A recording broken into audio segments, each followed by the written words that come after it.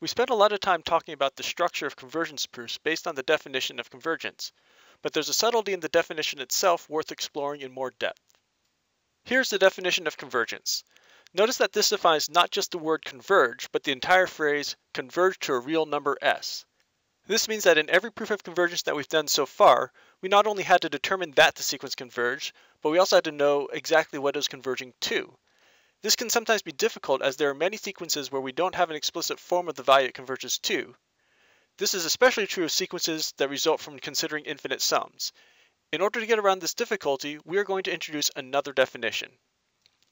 Definition: a sequence S sub n of real numbers is called a Cauchy sequence, provided that for each epsilon greater than 0, there exists a number capital N, such that little n greater than capital N implies the absolute value of S sub little n minus S sub little m is less than epsilon. Augustin Louis Cauchy is an important French mathematician who did a lot of work in the early to mid-1800s in a variety of mathematical topics. We won't go into his biography here, but you're encouraged to read about him on the internet. Let's compare these two definitions to see the similarities and differences. As we can see, the setup of both definitions is the same. They are both properties of a sequence of real numbers. When we get to the conditions, we see that they are very similar to each other. Both conditions are of the form, for each x, there exists y, such that z. In fact, the x and y for both of these definitions are identical. For each epsilon greater than 0, there exists a number capital N.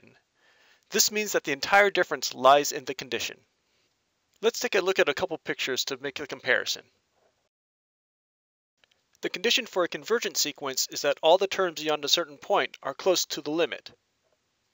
The condition for a Cauchy sequence is that all the terms beyond a certain point are close to each other. An important theorem of real analysis is that a sequence is convergent if and only if it's Cauchy. This means that the two ideas represent the same thing, even though they look a little different. The primary benefit of this is that it allows us to know that sequences converge without having to know what they converge to. We will look at the proof of that statement in class. In that proof, we will be using the concept of lim sup and lim inf of a sequence. I believe these are the most non-intuitive, intuitive ideas that we see in this real analysis course, so we will spend a moment looking at their definitions. Definition: let S sub n be a sequence in the real numbers. We define the lim sup of S sub n to be the limit as capital N goes to infinity of the sup of the set of S sub n such that n is greater than capital N. And we define lim inf of S sub n to be the limit as capital N goes to infinity of the inf of the set of S sub n such that n is greater than capital N. We will focus on lim sup of S sub n. We can see that this is the limit of a sequence, and the sequence is built from the suprema of certain sets. Let's take a look at what all of this means. Here's an image of a sequence. What is the set of S sub n such that n is greater than capital N? If we pick some value capital N, we're looking at all the terms in the sequence that come after that point. We want the supremum of this set, which is the least upper bound. We then want to take the limit as n approaches infinity, which means we're going to move n to the right and do this again. Notice that sometimes the supremum stays the same, and other times it drops down. You can imagine the lim sup of a sequence as being the height of the highest point that's always in front of you. For example, if you had a sequence that behaved like a sine curve, no matter what you do, you know that there's always going to be a peak of height 1 in front of you. This means the lim sup of that sequence is 1. The lim inf is the same idea, but we're looking at the lowest point that's always in front of you.